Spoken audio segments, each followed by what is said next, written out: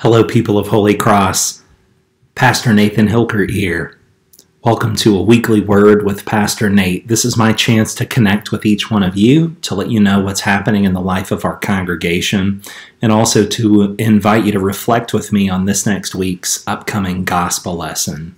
I want to remind you that next Wednesday, the 17th of November, we'll be having our mobile food pantry at Holy Cross. That'll begin at 4 o'clock p.m. And we need folks to help box food up, folks to help set up, folks to help place those boxes of food in people's trunks, and to help direct traffic. So let me know if you'd like to know more, and I'd be happy to pass you along more information. But we'd love to see you next Wednesday at our mobile food pantry at Holy Cross. Also want to remind you that November begins with All Saints Sunday, but by the last Sunday in November, we enter into Advent. And so the season of Advent will see us worship on Sundays like always, but we will also meet on Wednesdays. We'll meet on Wednesdays at noon and at 6:30 p.m. for a Advent worship. We'll worship on December the 1st, December the 8th, and December the 15th. And our spiritual theme as we're going through those midweek Advent Wednesdays is lament. Lament as a Christian practice. It's a practice we sometimes forget, or that we demote as some kind of sub-Christian practice. But anybody who's read through the Psalms and the whole of Scripture really knows that lament is an important part of the Christian life. Last but not least, I want to say thank you to everybody who's pledged thus far to help support Holy Cross's mission and ministry in 2022.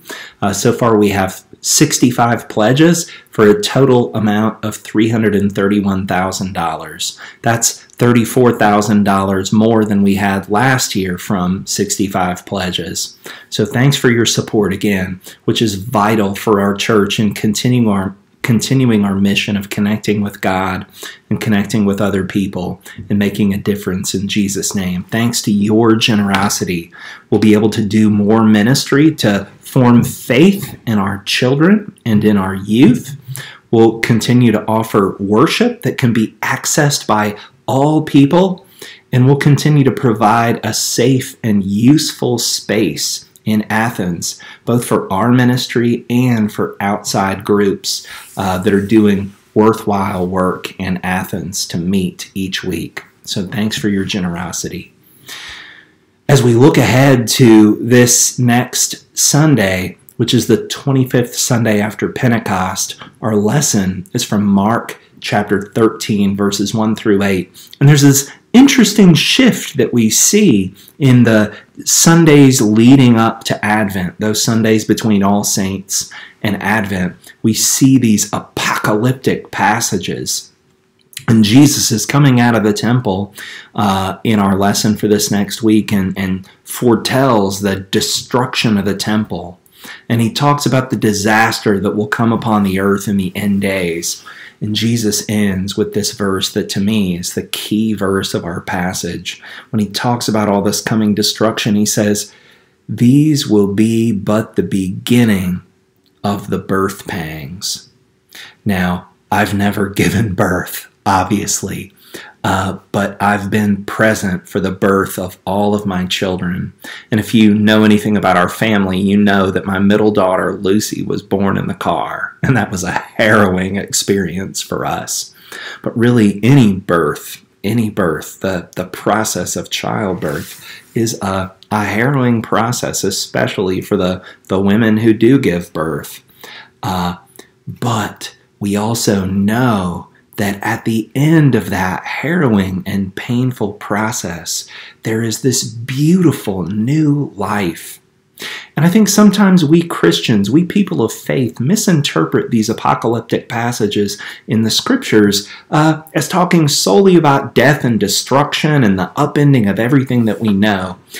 It is that, for sure, but On the other side of this process of apocalypse, which literally means unveiling, there is the beautiful new creation that God is bringing into reality.